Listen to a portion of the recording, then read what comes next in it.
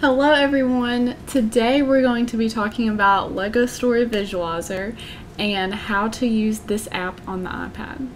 Lego Story Visualizer is an awesome app. It's a great tool for students to use Legos and make a comic strip. But that being said, you do not have to use Legos in order to use the Lego Story Visualizer app. Students can also insert pictures instead of building with Legos, so there are alternatives to using this app. But either way, this is a great tool for students to be thinking about sequence of events or retelling a story. And honestly, the possibilities are endless, and I think students could use this in all subjects and all grade levels. So today I'm going to show you what this app looks like on the iPad and just the basics of how to use it so you can start thinking about how to use this in your classroom. Okay, so whenever you're on your iPad, this is what the Lego Story Visualizer app will look like. So I'm going to go ahead and open it. And then if you have past saved projects, they will pop up, but I'm just going to go ahead and hit the plus sign to create a new project. Now when it pops up, you'll have two options. You can either choose a vertical or horizontal comic strip, and then it will give you a variety of options from there. So I'm going to go ahead and choose vertical. And then it will give you several other options once you hit vertical or horizontal. And you can either have one big scene, or it gives you some options for the variety of other different scenes. So I'm going to go ahead and click 3. I would usually use 3 with my students just because it was the easiest to see beginning, middle, and end. So your blank comic strip will look like this, and then whenever you want to edit each event, you just click which square you want to edit. Okay, and then up at the top, whenever you open the square, you will have a bunch of different options. So let's go ahead and talk about first the little person with the camera. When you click that, it will give you two options. You can either take a picture right now with your camera, which is usually what my students do when they're building with Legos, or you can upload from your camera roll. So it will pull up your camera roll, and if students have a saved picture they want to upload, they can use it from there. Okay. Then the second button is the little mountainscape scene, and that is your background button. So you can scroll through and see a bunch of different backgrounds that you can add to your pictures. So me and my students wrote a story on bats, so I'll use this one. And then once you have it on your comic strip, you can move it around and kind of adjust it to however you want it. Okay. And then let's talk about the next button at the top, which is the little ABC message button. This is your caption button. So you can see the variety of different like speech bubbles, or if you don't even want them to be in a speech bubble, you can just insert words in the air to kind of have like a caption on the side. But I'll insert a speech bubble. And then once you have it on your comic strip, then if you click on it, then it will pop up the little text at the bottom, so you can change it and then add whatever you want to in your caption. And then once it's on there, when you have it highlighted, you can make it bigger, smaller, move it around and move it where you want to. Okay, and then the far right button on the top, if you click that, that is your sticker button. So you can scroll through here, and there's a bunch of, onomatopoeias or just like props and stickers that go with a lot of the backgrounds. There's a bunch of stuff on here. So I'll do the bat one because that matches my scene. You can see you can highlight and just like the text bubble, make them bigger, smaller, etc. So again, students can still use, they have a lot of stickers on here. Students can still use stickers and, make a comic strip even without Legos. And then if you want to delete some, you can see when it's highlighted, there's a trash can over here on the far left. You can just highlight it and click the trash can and it will go away. Okay? And then up here in the top left of the screen, you can see the two different arrows. That will take you forward and back, to undo and redo stuff. Then the button at the top left with like the layered pages, if you click on that button, you'll see everything that you have clicked on to put in your comic strip scene will pop up, And this button is basically just if you have a lot of layers of pictures and stickers and you lose one, then whenever you click on each one, it will just highlight it for you so you can find it. So like I clicked on the pumpkin and it highlighted it, or the bat, it'll highlight it, so that can be useful if you have a lot that you've put on your comic strip. Then on the right side, we kind of already talked about the trash can button. And then the next button down, you have to click on your background to access these buttons. But the next button down is the eraser button. If you click on that, then over here on the left side, you'll see a few different buttons. The first is the eraser button, and that will help you erase parts of the background, or if your students have taken a picture of like a Lego scene, my students used to erase the background around the Legos, so it was just the Legos that showed up in the picture. And then down here at the bottom, you have two little scales that will let you change the size and the blurriness of your pen. You can kind of see the differences there. And then the next button down, the paintbrush, if you click on that, that will basically just let you repaint everything that you just did with your eraser. And then if you want all the eraser gone, you can click the very bottom button with the eraser X, and it'll take it all away. The third button down, that's like the little magic wand, if you click that and then click your picture, it will kind of do like the opposite effect on different parts of your picture. I don't really know what you could use this for. It kind of whites it out, but I don't know, your students can definitely get creative and do that. So yeah, and then when you're done, just hit the little check mark at the bottom. Okay, and then the third button down with the mountains and the three colors, if you click that, that basically just gives you the option to give your background a filter. So if you want to change it, make it look a little different, or your pictures also, it'll let you give your pictures a filter. You can do that as well. And then the last two buttons are basically just your copy and paste buttons.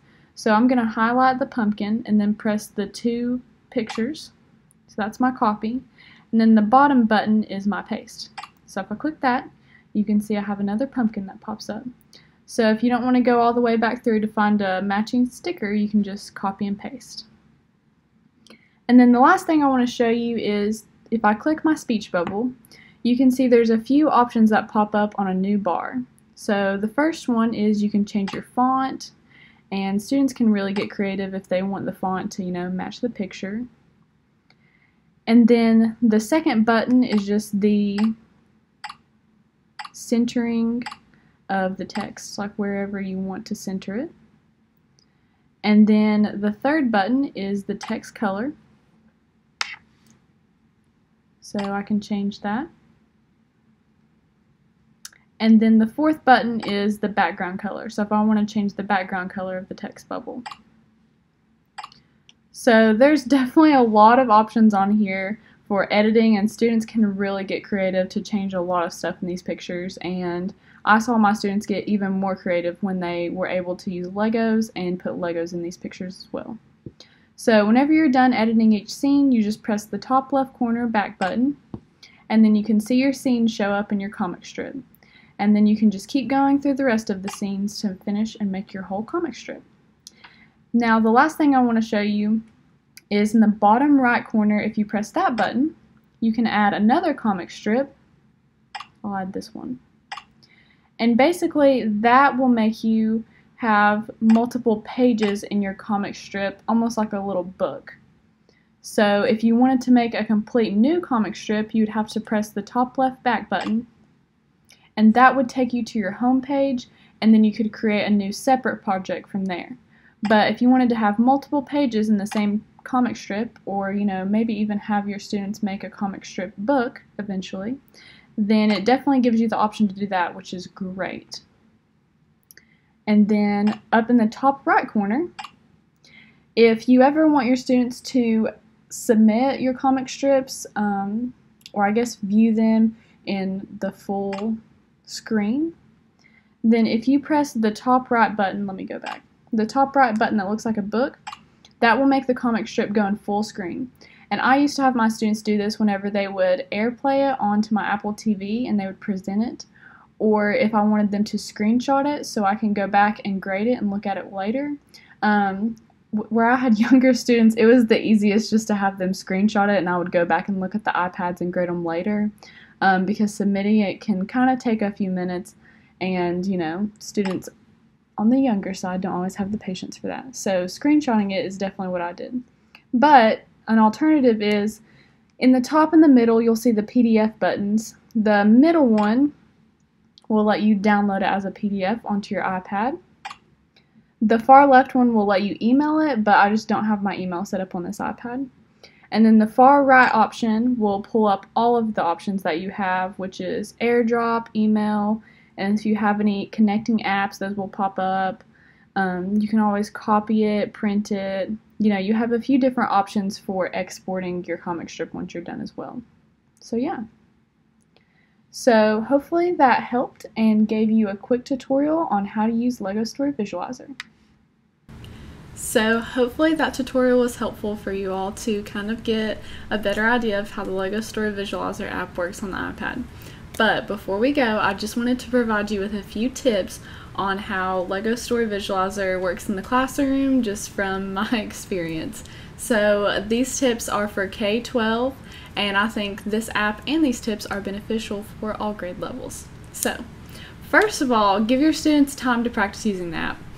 Obviously upper grades are not going to need near as much time to practice, but for my elementary students, I pretty much gave them like a whole activity to just practice using the app. The activity was really simple, so they could all have time to take turns and share and figure out how to use the app. So the next time we used it, they were just ready to go. So the second thing is set a timer. I found that 20 to 30 minutes for my third graders was perfect. So the comic strips got better throughout the year as they had more practice, but it was definitely beneficial for me to set a timer just barely enough time for them to finish. Otherwise, if you give them too much time, then they'll start doing silly stuff or get off task. So definitely think it's important to set a timer when you're using this app.